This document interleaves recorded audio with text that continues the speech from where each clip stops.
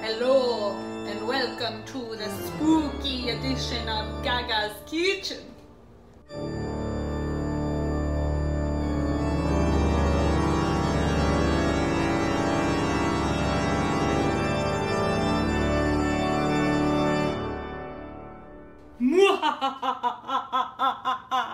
Whoa, just kidding.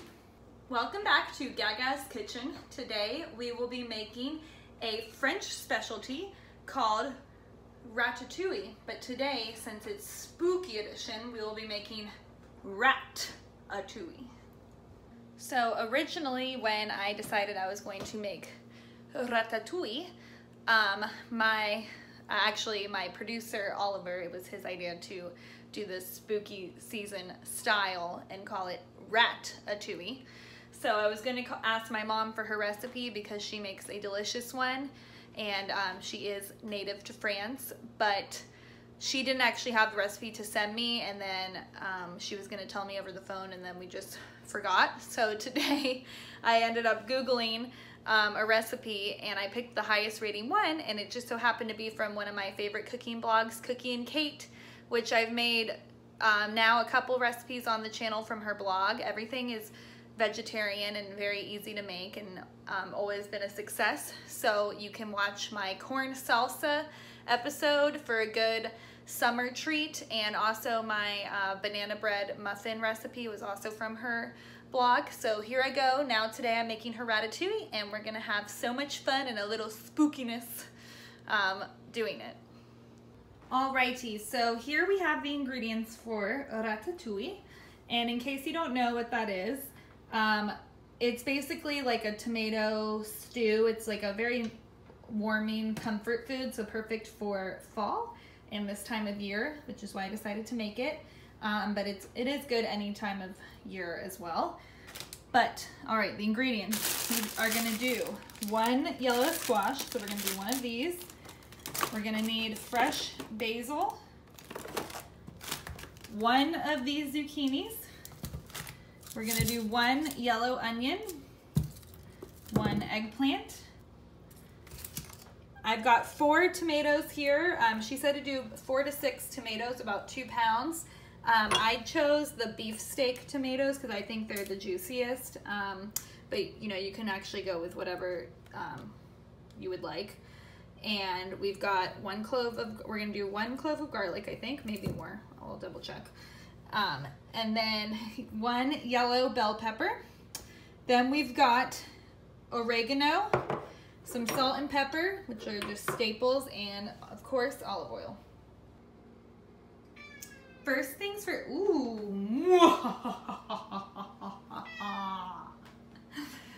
this is Peter. He's a little spooky cat.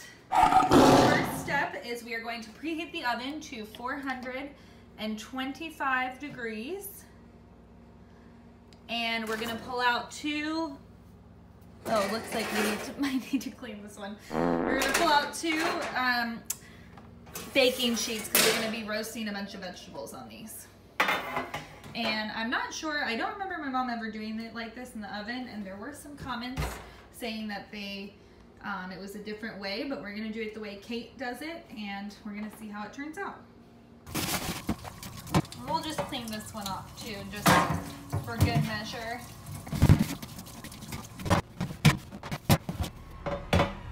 Spick and span. Now we prepare the vegetables. Okay, so I'm just going to clean this off really quickly. And then we'll get to preparing the vegetables. Okay, so we've got 4 ripe tomatoes here, and after washing and drying them, we're now going to take a knife, and we're going to cut any of the inner, they call it woody part. So what I do, like, you don't want to eat this in your ratatouille, it's not gonna be good. So basically what I do, and I'm kind of just winging this, what you do is cut it in half, and then I just kind of take the knife, be really careful, and just kind of cut this center part out, because you're not, this part, we're not going to want this for the ratatouille. Boom, boom, boom, boom, boom, boom, boom, boom. So we're just going to go ahead and do that with all 4. These tomatoes are really juicy. The juicier, the better. Ooh, and be careful while you're doing this.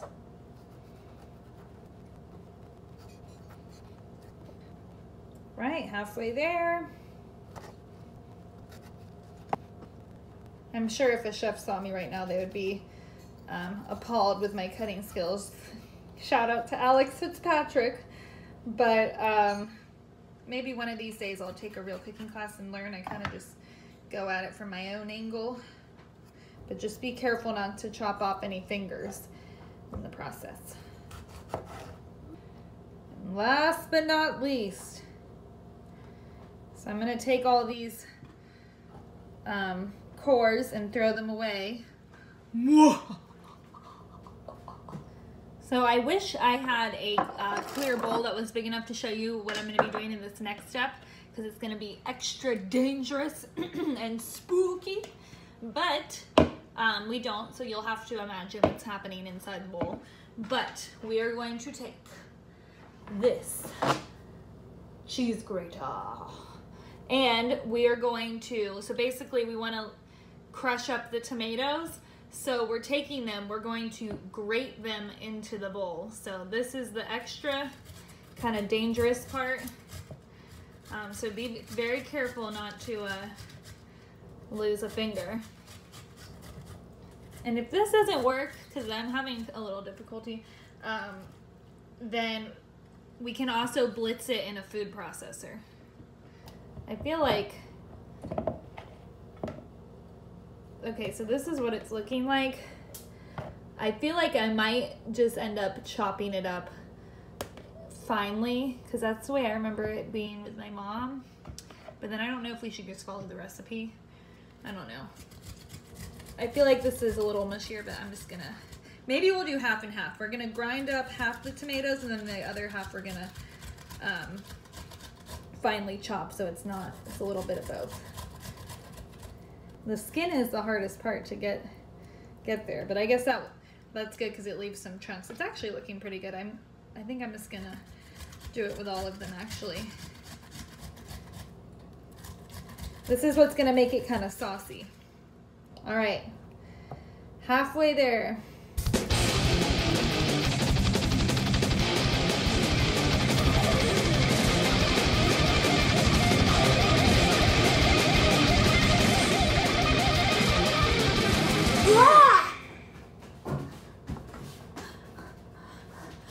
Oh my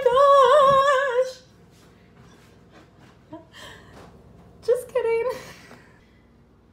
Okay, so that is what it looks like. That was my first time doing that, actually. And so basically it's kind of like if you were to buy, you know, crushed tomatoes in a can. That's basically what this is. So this is gonna be, could be really good for the base of a homemade pasta sauce or ratatouille. So next we're going to prepare the rest of the vegetables. Next up, we are going to dice this eggplant, toss it with some olive oil, and put it on its own pan all by itself because it's special. So here we go.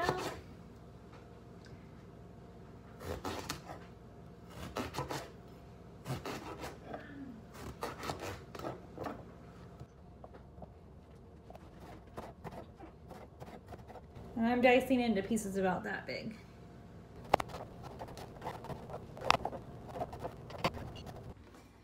Okay, so with one hand, I'm going to put it onto this pan,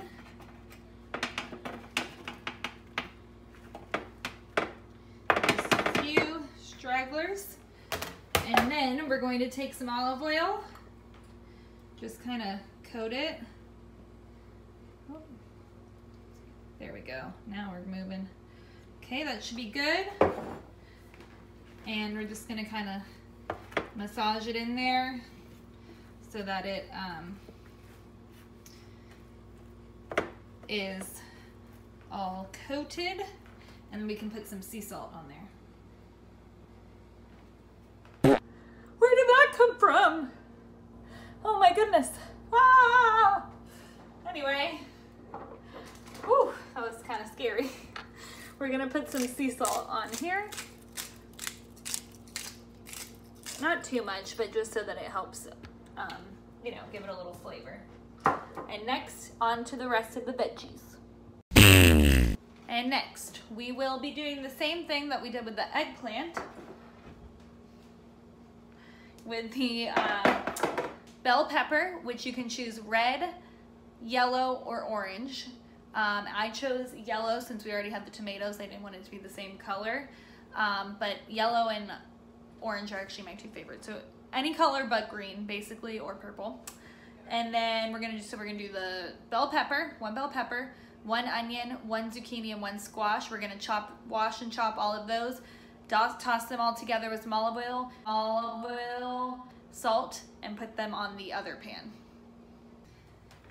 Okay, so here we have now the other vegetables. I lied earlier, we're saving the onion for later, but we have one zucchini, one squash, and one bell pepper, and I realized after I should have gone with the orange bell pepper because we've got the green zucchini, the yellow squash, the red tomato, the purple eggplant, and we could have covered the orange also, but you live and you learn. So if you're making it at home, I would recommend going with the orange if you want to be having a full color palette on your plate, even though it is going to be all mushed together in the end anyway. But anyway, we're going to add some olive oil, and I'm going to do the same thing that I did with the eggplant. I'm going to douse that, massage it in, and then put some salt and pepper, and we are going to put, man down, put these in the oven to bake for 15 minutes. Much as a single layer as possible so that they we make sure that they cook evenly.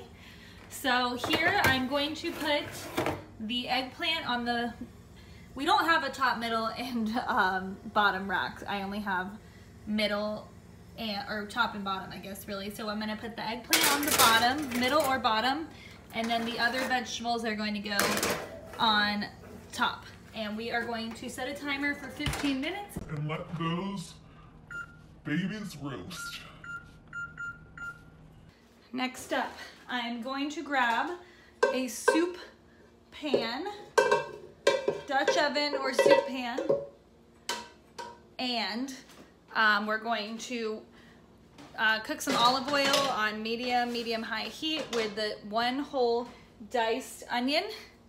And we're gonna cook that for about 8 to 10 minutes until it gets nice and tender. Now, we don't chop onions often in Gaga's kitchen, but when we do, we look styling doing it. Remember, the trick is it keeps the onion juices from getting in your eyes and making you cry. So we're gonna chop up a whole onion now.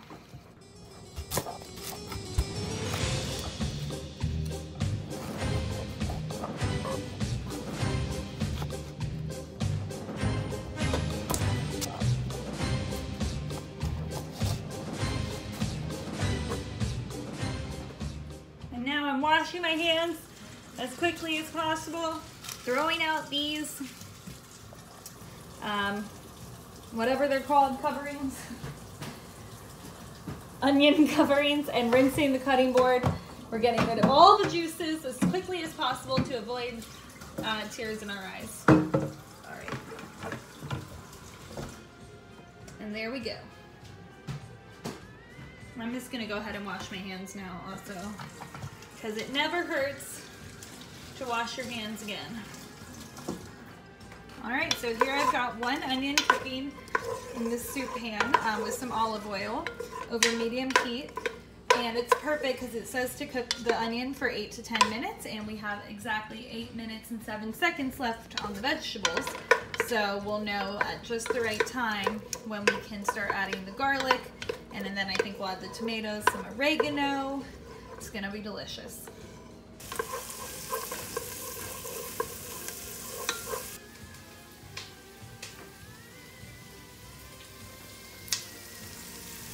Down is on. Ooh. All right, the onions are browning. We are going to really quickly take the vegetables out. Ooh, it's hot, hot, hot. Be careful when you open the oven. Ooh, it smells good. Look at these beautiful steaming vegetables. So, this is gonna be fun. We're taking them out. And don't get too confused, guys. What we're gonna do, we're just gonna kind of like, oh, uh-oh. All right, it's sticking a little bit more than I expected it to. All right, hold on 1 second. Okay, I'm just going to, this cooked way faster than I expected, so I'm just gonna kind of like move everything around. And then it says to cook it for 10 more minutes, but that seems like it's gonna be way overcooked. So I'm gonna do what it says. I'm gonna put it back in on the top rack this time for 15 minutes, or sorry, 10 more minutes. And same thing with the vegetables. We're gonna stir these up. These aren't quite as cooked. And these get another 15 minutes on the bottom rack this time. So we'll do that. Stick this back in on the bottom rack. I'm setting the timer for 10 more minutes this time. Okay, here we go. 10 more minutes this time. And we're gonna finish up with the sauce in the pot now. Ooh. Okay guys, I am pleased to announce, I'm actually gonna lower the heat onto like medium low now because I don't want the onions to overcook. We're about to add some garlic in here. Medium low, like number 4. Pleased to announce that we now have a garlic crusher thingy. If anyone knows what this is actually called, it just please let me know, but it makes crushing garlic so much easier. So we're gonna do 4 cloves. While the onions were cooking, I already went ahead and took off the shell from the 4 cloves. So you just stick it in here. It's kind of all right. And then you just crush it. And then we can take a knife and put that in. So we're gonna do that 4 times. Make sure that in between each one, you're cleaning out this little piece that's on here. This actually used to be my favorite thing to do when I was helping my mom cook growing up, was crushing the garlic. So this is starting to smell very fragrant. Uh-oh. Here we go. This one's actually way easier to clean than the one that we have. Alrighty, I'm just turning this back up a little bit. And we are stirring in the garlic. Just a few seconds until it's kind of all combined and you can really smell it. And next we are going to add the tomatoes to this. It's okay if it splatters on my dress today since I already am covered in blood.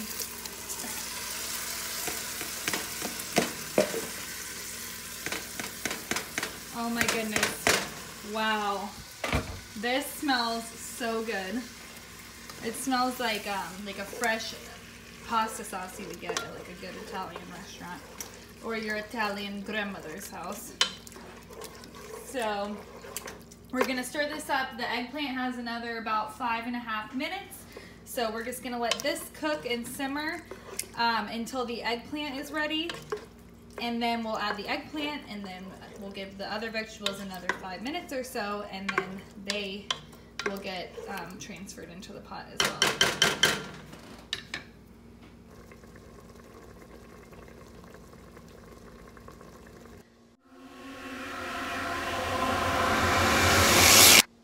Alrighty, I switched up my costume a little bit because it's Halloween. You can dress up as whatever you want. So we are just about to add the eggplant to the tomato sauce. Timer's going off.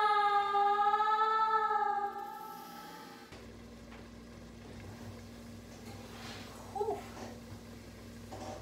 Here we go. All right, it's definitely done cooking. And I'm just going to take this and add it into the tomatoes. It's definitely nice and golden brown and soft. This pan is gonna be a pain. Okay, so we're gonna stir the eggplant in with the tomato. We're giving the other veggies about 5 more minutes in the oven. And in the meantime, I'm going to wash and chop up the basil. Then we're gonna add the basil in, we'll add the other veggies in. We will add some more olive oil, salt, pepper, ooh, oregano. And what I forgot about earlier is definitely getting adventurous today, doing some crushed red pepper. And while we have a little time, we're gonna clean as we go. So this is very easy cleanup. This is actually a very easy recipe. It's really just a bunch of chopping and stirring and baking and mixing and what else? Chopping, mixing, washing, stirring, baking. It's pretty much all that cooking really is. So doing a bunch of that. So I'm just gonna clean up really quickly, and pretty soon, in about a minute or so, we're gonna add the other veggies and the rest of the ingredients.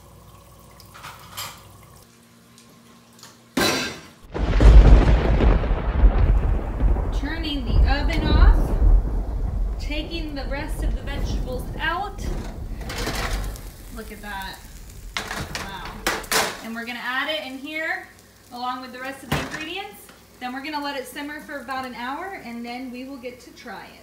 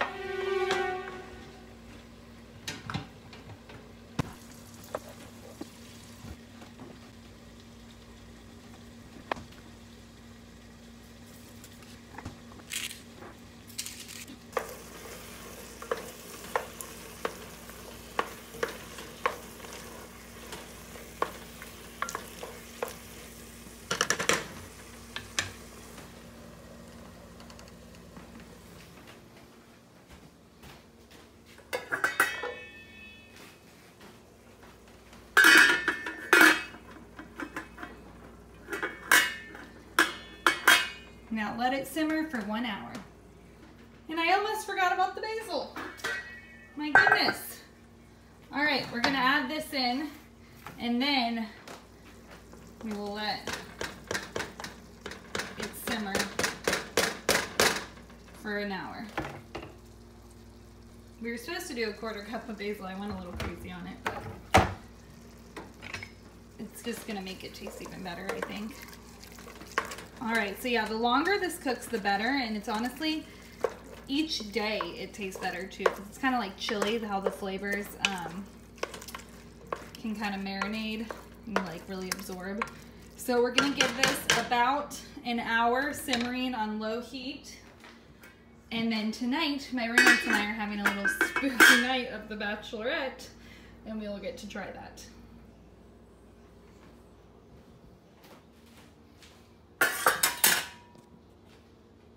Hey guys, I'm just checking in for my little powwow today. So I know I'm going to keep it short and sweet because the ratatouille is just about ready. But I just wanted to check in and say that while the ratatouille was simmering, I actually jumped on a Zoom call that I joined starting a few weeks ago with this church in New York City that I was attending before the pandemic. I joined a small group that meets once a week, and it's been really good for me because it's been kind of forcing me to do like morning devotionals again and get that community that you know, just talk with people and get community and get their different perspectives and things. But the reason why I wanted to talk about it was because I was actually running a little bit late for it because I was filming. I was trying to wrap up filming making the food before it had to simmer, and I was running late. And so in the back of my head, I was thinking, okay, well, whatever, I'm just going to skip it tonight. It's fine. And last minute, I decided that I was going to join and that it was okay to join late. And I'm so glad that I did, just because I feel like it was a really good conversation and we all got a lot out of it. And sometimes I just have... My phone has a mind of its own and just stopped recording. But basically the point is that a friend of mine told me over the summer one day that it's better late than never. And so sometimes I think we tend to sabotage ourselves because, oh, we might be a little bit behind. And so we just decide, okay, well, whatever, I'm just going to give up. I'm just going to not do it. I'm just going to ignore it, my responsibilities. I'm going to ignore the things that I know make me feel good just because maybe I didn't, you know, my schedule kind of got mixed up or messed up a little bit. But the truth is that it's okay to not be perfect. It's, you know, definitely I need to work on being on time. But I guess the point is that, you know, just because you're running late, don't sabotage yourself. And, you know, it could be anything, like if you're trying to exercise more, let's say you told yourself you're going to wake up on Monday morning and go for a run at 7 a.m. and then you hit the snooze alarm and you don't end up going for your run at 7 a.m. Monday morning. That doesn't mean that you then just are going to completely derail all of your plans and not go for a run at all this week. You know, maybe you want to go for a run in the evening, or you can go for a run tomorrow morning or whatever. Basically, it's never too late to do something good for yourself. And I'm really glad that I joined the call today because the lesson was all about confidence in God, which I could definitely use right now. So, you know, I'm really glad that I did it. And it was the perfect amount of time to let the ratatouille simmer anyway also. So it worked out. And next, I'm going to go check on it. So let's go see what the ratatouille is up to. And that is how you make ratatouille, my friends. No, but seriously, these kitties have... Are you saying hello to the camera? They have these little mice toys that I always almost step on every day and think that they're real. But yeah, Peter's being extra affectionate for the camera today, aren't you? Yeah. Alrighty, we're gonna plate up the ratatouille. And here we go. Wow. It smells so good. Alrighty, look at that, guys. So I'm going to go ahead and turn off the heat, and I'm going to plate these up. I'm going to serve it with some toast and brie on the side because it does taste good with like a little crusty bread. You could also serve it with chicken on the side. This could be like a side dish, but I obviously didn't make anything else today.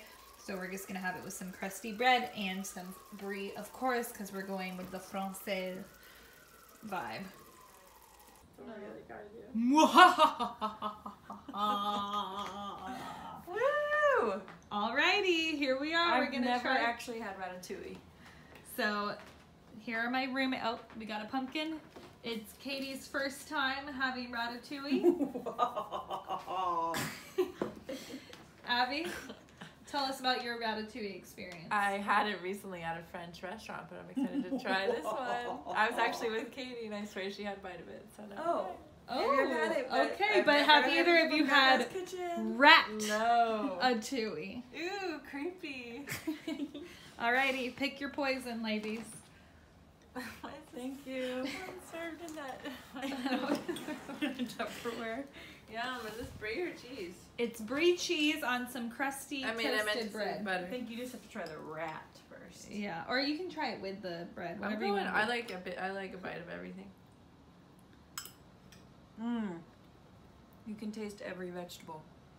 It's delicious. Woo. It's a little hot. It's good though, right? It's really good.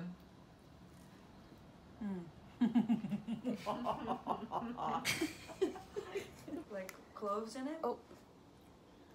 It tastes Yes, so good. Katie, there are fresh garlic cloves in there. Very good. I just got a whole bite. It's good. Oh, a whole garlic? I've got I didn't. A slice. I crushed it though. With what? With the crusher, the garlic crusher thingy. It's so hot. So maybe you got an out of this onion. world. I don't know, but here we go. Should I try it with the bread? Did it taste good like that? Yeah, I like everything. I need to do that. I like everything all. All right, here we go, guys. I'm gonna try it. I did put a lot of basil in here. In the background. My favorite basil and garlic. Rat. Where's our little rat? Yum. Mhm. Really good. This is taking me straight back to childhood when my mom used to make this a lot.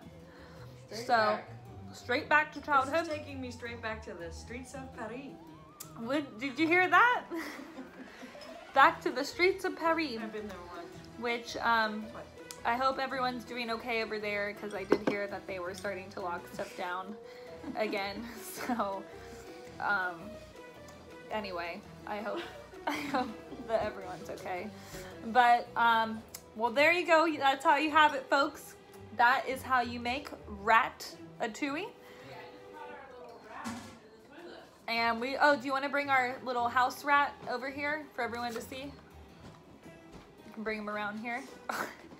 This is our little house rat. He drinks out of the toilet and he doesn't have proper etiquette. Just caught him in the toilet. But Wait, Gabby, is this supposed to be in there? what? What is that? Oh my god! Like, what is that? Finger wrapped up. Well, we have a lot to attend to, so I'm gonna call it a night, guys. And you all stay safe out there, and I love you. And let me know what you want to see me make next. Bye. Oh,